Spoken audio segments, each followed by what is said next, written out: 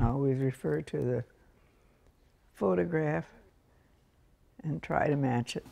Anna Marie Peterson could be reading or watching TV. Just over this brush. But she'd rather be doing this. I tell everybody that I started when I was 93 with this. That was a new project.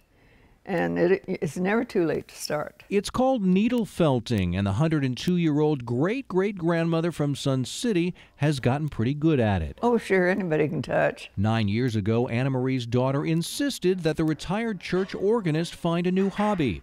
It was a match made in fabric heaven. You need to keep busy with something. You need to challenge yourself to do something. Here's how it works. Anna Marie will find a photograph of a unique animal, flower, or sunset, then use patches of wool to recreate the image. This is my pet monkey. It's a snow monkey. She showed us some of her award-winning creations that catch a lot of people by surprise because you can actually pet the picture. And they usually look at it thinking it's just another painting until they get up close and see the fuzz.